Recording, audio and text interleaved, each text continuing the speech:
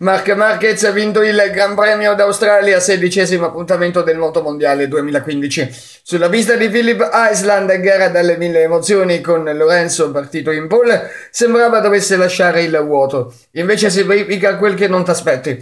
Valentino Rossi, partito nelle retrovie, dà luogo a una delle sue solite rimonte spettacolari, ingaggiando un bel duello con Andrea Iannone, che se non fosse stato per un piccione avrebbe mantenuto la prima posizione ad inizio gara. Ultimo giro adrenalinico con Marquez che supera Lorenzo alla terz'ultima curva, mentre Iannone consolida il terzo posto. Rossi chiude quarto, Lorenzo si mangia le mani per la beffa atroce. Con questo risultato nel mondiale piloti il campione di Tavuglia ha 13 punti di vantaggio sul maiorchino. Decisive, a meno di sorprese, gli ultimi due appuntamenti, il 25 ottobre in Malesia e l'8 novembre a Valencia.